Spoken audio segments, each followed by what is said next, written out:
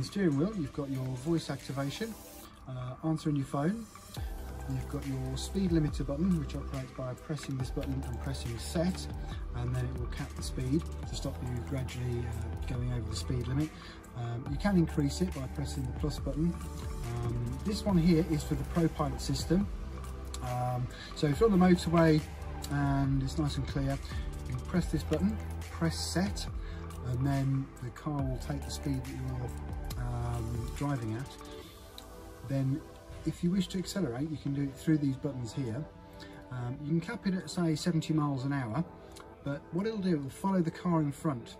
So as they slow down, you'll slow down, and as they speed up, you'll speed up. However, it will only go as fast as you've capped it at. So if you've capped it at 70 miles an hour and they shoot off to 80, it will stay at 70 miles an hour. This button here is for the distance that it will follow the car in front by.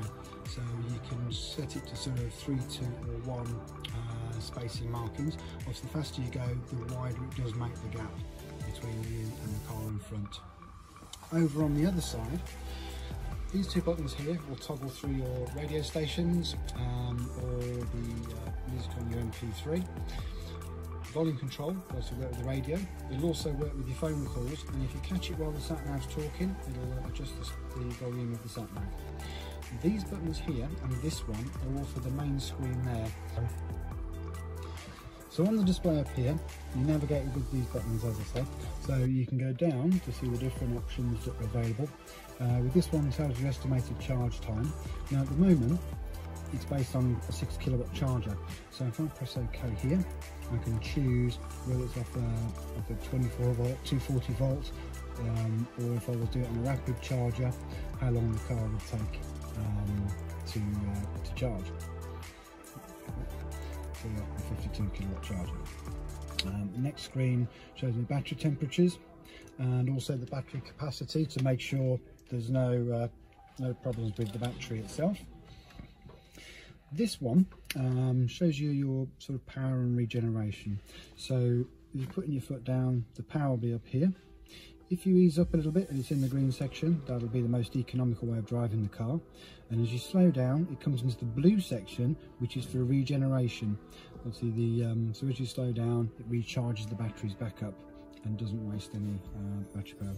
Also tells you what the current battery percentage is and the current miles available for the car. We'll go across to the next screen. This is all to do with music.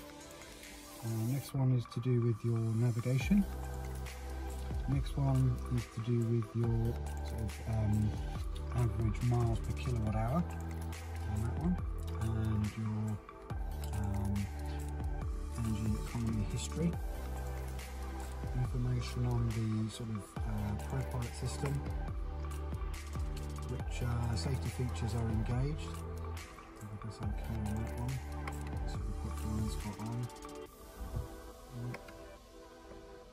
You can change the brightness. There's quite a few things you can fiddle about with on there. And back.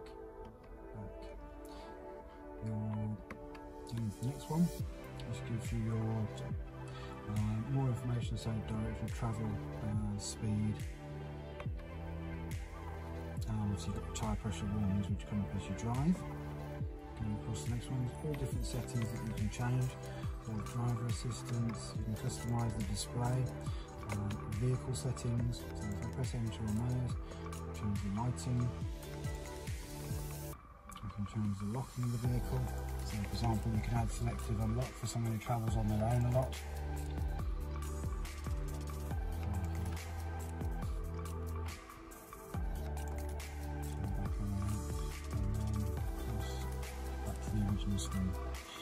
On this side of the steering wheel, you've got your lighting controls. So you've got the white dot here for automatic, side lights, main lights if you wish to override it, and your fog lights front and rear. And then you have your flash and main beam pushing forward, and of course indicators on this side.